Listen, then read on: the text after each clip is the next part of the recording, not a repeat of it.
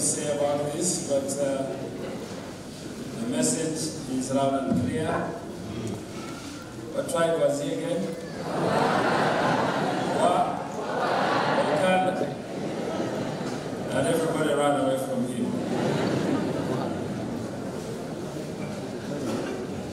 Tribal prejudices, expectations of coming in splendor, of power. You know, introductions these days, people come with a fleet of Range Rovers, sport, and I'm told some borrow cars from the bond, and then they return them later. So the poor doctor comes alone, and he's meant to sit in the Sudara behind there. Oh, what a message, what a message. And this is certainly what we reflect on, the humility of Jesus, the King yet humble. And so let us bow in prayer. Father, we thank you for that message, very brilliant message, and for using the drama team to be part of the ministry team. We thank you for the joint hymnal choir, Lord God, for the angelic voices, and for engaging all of us into corporate worship, to worship you, Jesus, the King of Kings and the Lord of Lords. So we ask that, Lord, you will speak to us through your word and encourage somebody, that, Father God, we will create room to give you a warm welcome in our hearts. Thank you for this Palm Sunday as it is celebrated around the world. We pray, Jesus, that you will be exalted, you will be raised on high. You are above, your name is above all other names. That your name, every knee shall bow and every tongue confess that Jesus Christ is Lord. In Jesus' name we pray. Amen. Our topic this afternoon is Behold the King. To behold is to see, or to observe. So I pray that God would open our eyes to behold the King. Behold him in our midst this afternoon, because he's here. Jesus is the King of Kings and the Lord of Lords. There are many kings in the world, but all of them put together, he is above. I've had the privilege of meeting a few kings and a few presidents. Just a few, not very many. But I've also had a singular opportunity of spending a night in a president's home. I've said this before, but I'm being led to say it again in case somebody has never heard this. It should be known by all that on the 10th of January 2011, I spent a night in the president's home in Washington. I'm not just talking of having a dinner with the president, but I'm talking of taking off my shoes and wearing sandals and taking a shower before going to bed. And he first of all gave us a banquet of sorts. But we dined with him. Those who sat at table with the president was the Archbishop then. So that tells you the secret of how I found myself there. And myself were the only three souls dining together at the same table. The president sat where the head of the family sits. The Archbishop sat on his right, and I sat on his left with nothing in between me and the president.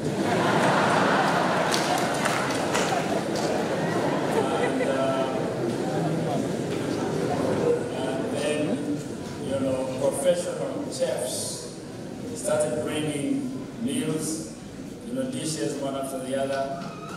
They don't bring everything and place it on the table at the same time. It comes when it is steaming and sizzling. And of course they would begin with him. And because I think he has eaten too much of other things, he doesn't even talk sometimes, he just does like this. And the Archbishop was also busy talking with him. So, he'll take a little, but whenever they came to me, I would say, yes, please.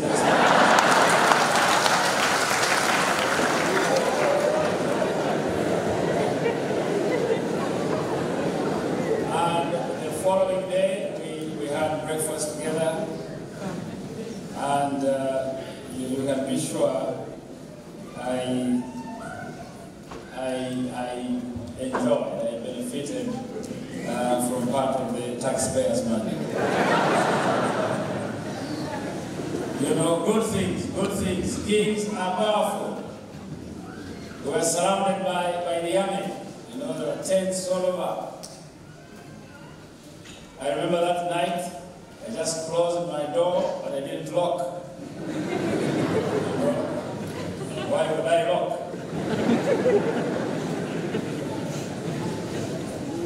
And so, get President Yoweri Museveni, get this gentleman who spits fire in America, Trump, put all of them together. Jesus Christ is above them. He's the King of Kings and the Lord of Lords. Amen. There was a time a gentleman called Gaddafi made a blasphemy, and he called himself the King of Kings. Now when I heard that he was crowned the King of Kings, I knew that was his name.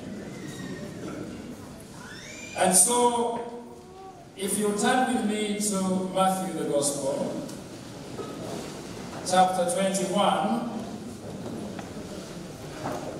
that's the text that was read earlier, so we shall not read everything. I hope it is still fresh in your memory.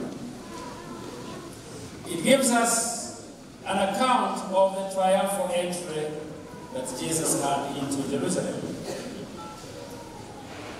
And verse 1 says, as they approached Jerusalem and came to Bethphage, on the Mount of Olives, Jesus sent 2 disciples, saying to them, go to the village ahead of you, and at once you'll find a donkey tied there with her colt by her.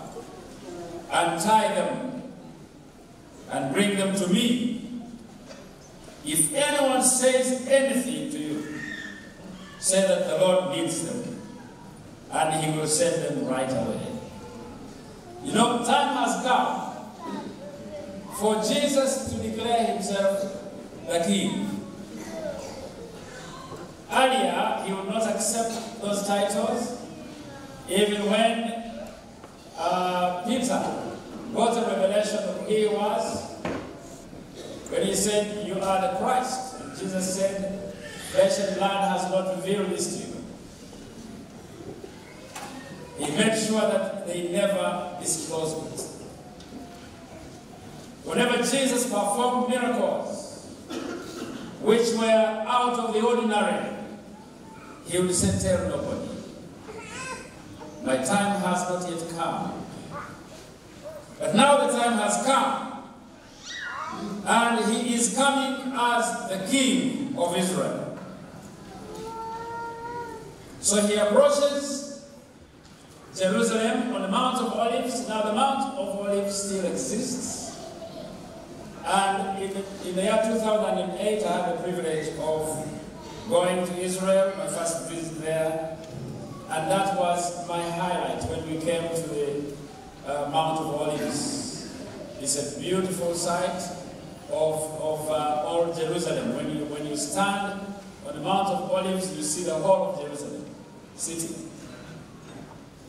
Beautiful, magnificent sight. And I remember on that very trip, one of the priests that we had traveled with became so excited when he got to that point. He started talking too much. He said so many words that he even said, I wish I had a problem. I'm told in Israel they have the best medical services. You know, I wish I had a problem so that I would use this opportunity to access the medical services. A priest, in fact, is now a bishop.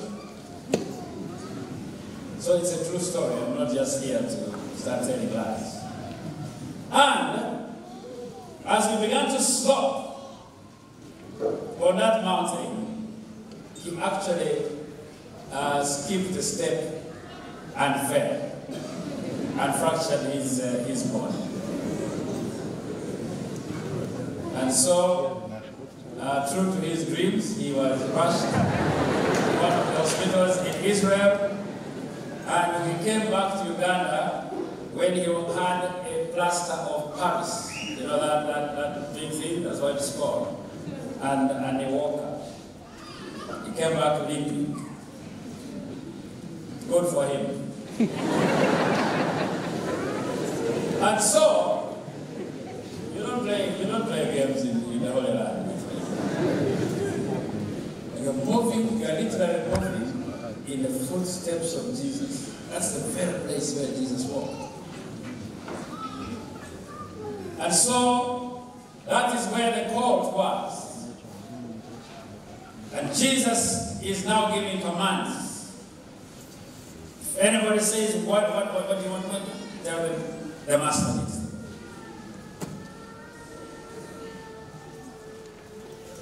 And this is coming in fulfillment of an Old Testament prophecy, Zechariah chapter 9, which had talked of a king riding on a colt, on a donkey. There are over 300 prophecies in the Old Testament that are fulfilled in the person of Jesus Christ. And this is one of them. So Jesus purposes to ride into Jerusalem as the king. And he wants it to be made public that the Messiah, the long-awaited for Messiah, and the King of Israel has come. He receives the worship and praises of men because he deserves the praise. And so no longer does he say, no, don't refer to me as a king, don't refer to me as God. This time, he accepts people to shout praises, and they worship him openly. They even spread their cloaks to pay homage as a sign of royalty. Raw, not law. Law and law anyway. Because he's the king. And by the way, all those are also a fulfillment of what was written. For example, that had been written in 2 Kings chapter 9, verse 13. So, Jesus is worshipped. He's worshipped. He accepts the worship. Unfortunately, the praise that the people were lavishing on him was not because they necessarily recognized him as their Savior, the one they had been waiting for, the one who would save them from sin. Some of them are simply worshiping him in ignorance. Did I say some? Most of them are simply worshiping him in ignorance. To many, they thought their relief had finally come.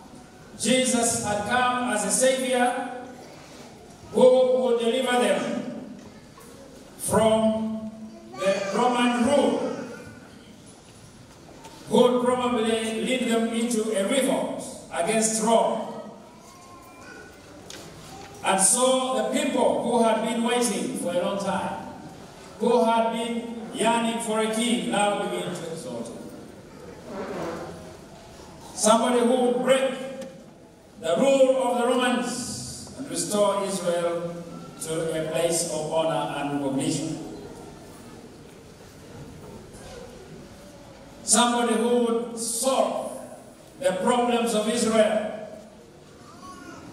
And so those are the ones who hailed him as king with their many hosannas, recognizing him as the Son of David, who came in the name of the Lord. But when he failed in their expectations, when he refused to lead them in a massive revolt against the Roman occupiers, the crowds very quickly turned on him. They turned on him, and they also turned against him. And within just a few days, their hosannas would change into cries of crucify him, crucify him. And so the crowd which sang Hosanna, Hosanna, is the same crowd that cried, crucify, crucify. And how many times have we worshipped Jesus by coming to church, by singing praises, by praying, and then the next moment, that same Jesus is put aside. There was a lady, an East African revivalist called Juleina Mufuko. She was a renowned evangelist in Kigezi. And what she was telling us a story of how I think somebody had encroached on her land. And she said, I decided to put Jesus down, and I taught him a lesson. You know? At that very moment, she was crucifying Jesus all over again. We crucify him when we see him. When you find yourself in bed with a man who is not your husband, you are crucifying Jesus again. When you find yourself constructing a house with stolen bricks, you are crucifying Jesus all over again. When you find yourself telling lies in order to get away with a situation, you are crucifying Jesus all over again. Of the Synoptic Gospels, only Matthew mentions the cult's mother. The other ones don't talk about the mother of the cult. Perhaps this is to emphasize that it was a young cult, not yet weaned, therefore not yet ridden. So you can imagine a king coming on a cult that had not yet been ridden. This is exactly what the team here was portraying. Somebody who is coming in a very casual way to take someone's daughter. Why would a king ride on a colt? It was customary for kings and judges of biblical times to ride horses, especially when they were going to be anointed or coronated as kings. A horse is a sign of power, is a symbol of money. I have visited Kentucky in the U.S. several times. And when sometimes I see people talking of KFC here in Gogo, where I said, you are yet to see what Kentucky Fried Chicken is. Because I've sampled some of those things where they are originally made. Now in Kentucky is known for horse riding. And I went, one of those visits they took me to show those things. And I was told a horse is worth $1 million, some others $2 million. The ones that they use for sports. You know? And so, imagine somebody coming with such horses, maybe 7 of them. They display power. It's a display of power, a display of money, a display of influence and affluence. Normally when you have power, when you have money, you have power. This is the other way around. Or vice versa. When you have money, you have power. You can talk, my friend. You can talk and people will listen to you. And some of those older guys, you can tell by the way they walk and by the way they laugh. They don't, I've never seen a rich man laughing like that. It's the way they laugh. You know? And you can tell the man is loaded. You can tell the man is loaded.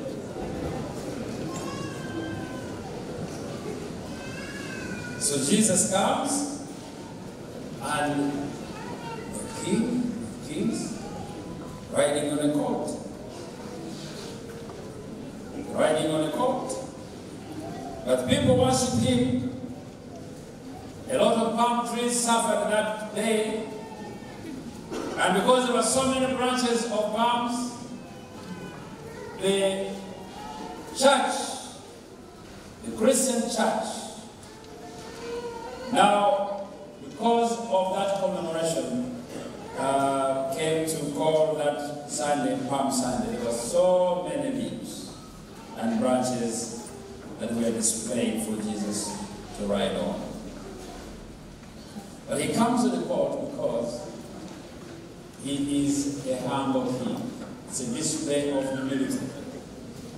The horse, whereas the horse is a symbol of power, the donkey is a symbol of humility.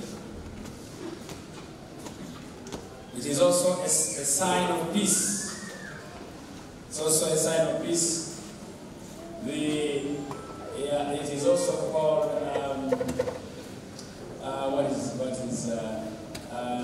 something to do with burden. Something I forgot. So it's burden. Some they call it the beast of burden. The beast of burden. So it doesn't complain, you know. A very peaceful animal. Jesus, as he approaches Jerusalem, the Bible says in Luke's account, he looks at Jerusalem and weeps. He looked at Jerusalem and weeps. And as he's weeping, he's saying, if only you knew what would bring you peace. Wish you knew what would bring you peace. You know, by the time the Son of God weeps, it is heavy. He wept when the sisters of Lazarus were saying to him, if you had been here, your friend would not have died. And the Bible says Jesus wept. In John 11:5, the shortest verse. And this is the second account where Jesus is weeping. He looks at Jerusalem. He weeps. And he says, I wish you knew what would bring you peace. Now, there were merchants in Jerusalem, very rich people. And Jesus is here saying, that money cannot bring you peace. That money cannot bring you peace. It's been said that money can buy a bed, but not sleep. How many of you know what I'm talking about? Money can buy food, but not appetite. Money can buy medicine, but not healing. Now, I understand people who have a lot of money actually don't have a lot of peace. They build high fences around their houses. Then they lock, they have locked 4 gates.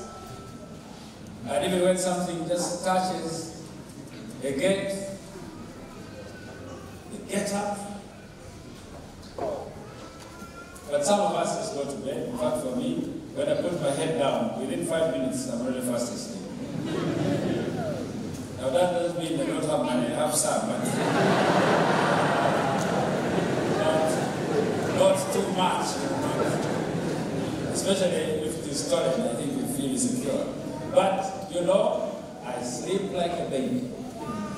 The other day, my daughter, our youngest daughter, was telling me one morning, she said that the rain was heavy. It was heavy rain, with thunder, with lightning. I said, really? Really?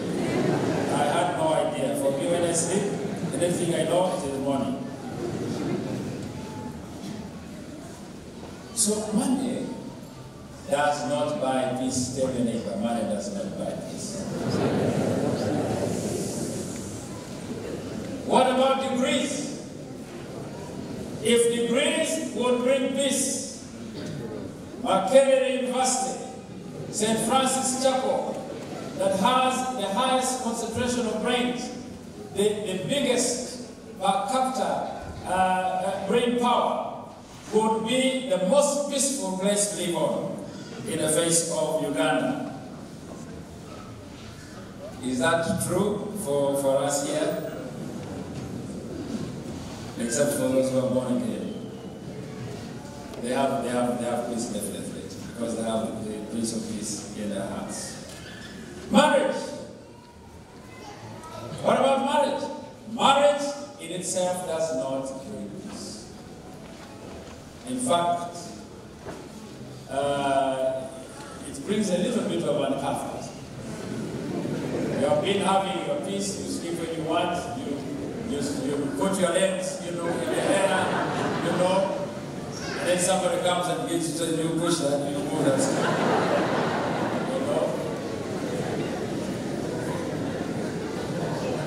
And then you say, my money, and then she reminds you, it's our money. I have seen marriages that are certainly on the rocks, and they are bleeding. So marriage without Jesus squeaks. There's no peace. So those of you who are suffering from a condition called marriageosis, bring it to Jesus, and He will heal you. Amen? Somebody say amen. Amen. And so the people shout, Hosanna, Hosanna, which is a Hebrew expression for save. Save us, if you will. Save, save, save. And the whole city is stirred up. And there is only one question everyone is asking. Who is this? Who is this? And so let me attempt to answer that, and then we shall be in for landing. I beg your indulgence, because it's past 1 o'clock. But let me bring it to conclusion. Who is this? And the answer is in your Bible from Genesis to Revelation. From Genesis. And let me summarize the whole Bible now. In Genesis, Jesus Christ is referred to as the seed of the woman who would bruise the serpent's head. Did you know that all of us, are poor, miserable seeds of men? It is only Jesus who is referred to as the seed of the woman. Amen? In Exodus is the Passover lamb. Leviticus is the high priest. In Numbers is the cloud and fire. Deuteronomy, Jesus is the prophet who is like Moses. In Joshua is the captain of our salvation. In Judges, he is the judge and the lawgiver. In Ruth, Jesus is the kinsman redeemer. In 1st and 2nd Samuel, the prophets of the Lord. In 1st and 2nd Chronicles, he is sovereign. In Ezra, Jesus is the faithful scribe. In Nehemiah, the rebuilder of walls. In Esther, Mordecai's courage. In Job, the dayspring from on high, the timeless redeemer. In Psalms, Jesus is the Lord who is our shepherd. In Proverbs and Ecclesiastes is the wisdom of God. In Song of Songs, Jesus is the lover and the bridegroom. In Isaiah, the suffering servant, the Prince of Peace. In Jeremiah, Jesus is the weeping prophet. In Ezekiel, he is the Son of Man. In Daniel, the fourth man in the fire. In Hosea, Jesus is the bridegroom. In Joel, the baptizer with the Holy Spirit. In Amos, the burden bearer. In Obadiah, the mighty Savior. In Jonah, the forgiving God. In Micah, the promise of peace. In Nahum, the avenger of God's elect. In Habakkuk, the great evangelist crying for revival. In Zephaniah, Jesus is the restorer of the remnant. In Haggai, the restorer of the lost heritage. In Zechariah, Jesus is the pierced son. In Malachi, the son of righteousness. What about in the New Testament? In Matthew, Jesus is the Messiah. Mark, the miracle worker. Luke, the Son of Man. John, the Son of God. In Acts, the ascended Lord. In Romans, the justifier. In 1st and 2nd Corinthians, the last Adam. In Galatians, our freedom from the curse of sin. In Ephesians, the Christ of riches. In Philippians, Jesus is the God who meets our every need. In Colossians, the fullness of the Godhead. In 1st and 2nd Thessalonians, Jesus is the soon coming King. In 1 and 2 Timothy, the mediator between God and man.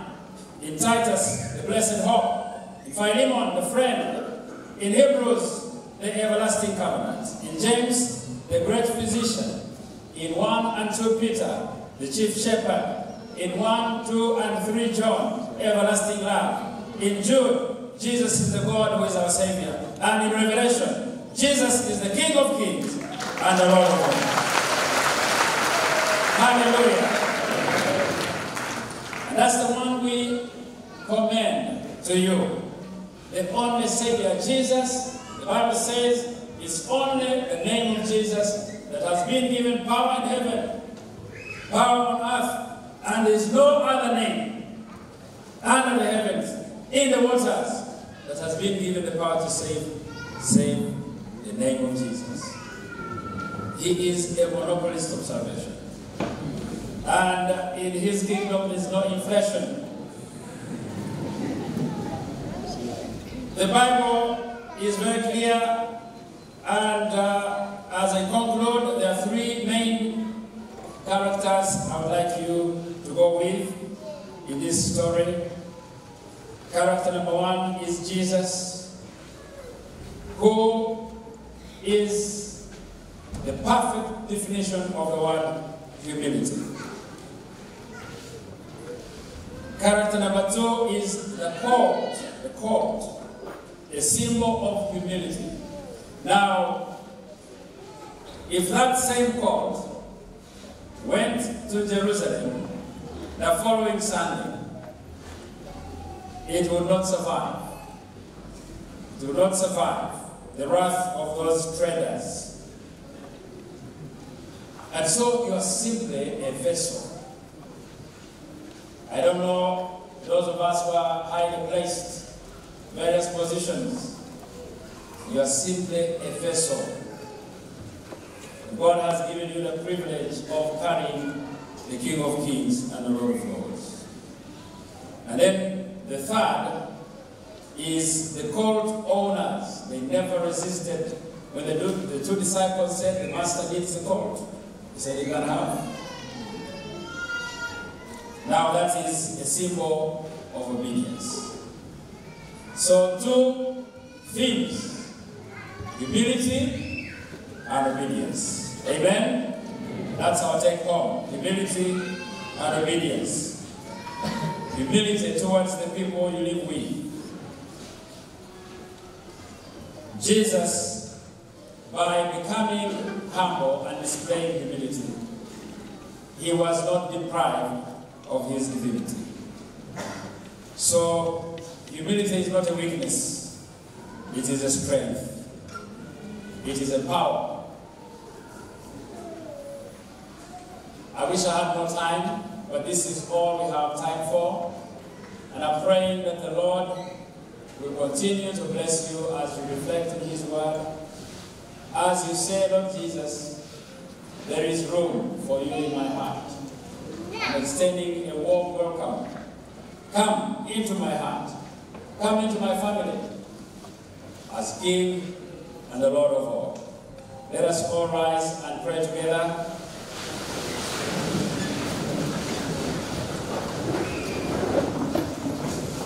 Father, how we honor you for your word.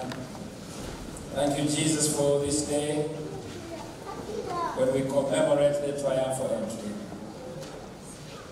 And Lord God, we thank you for your humility.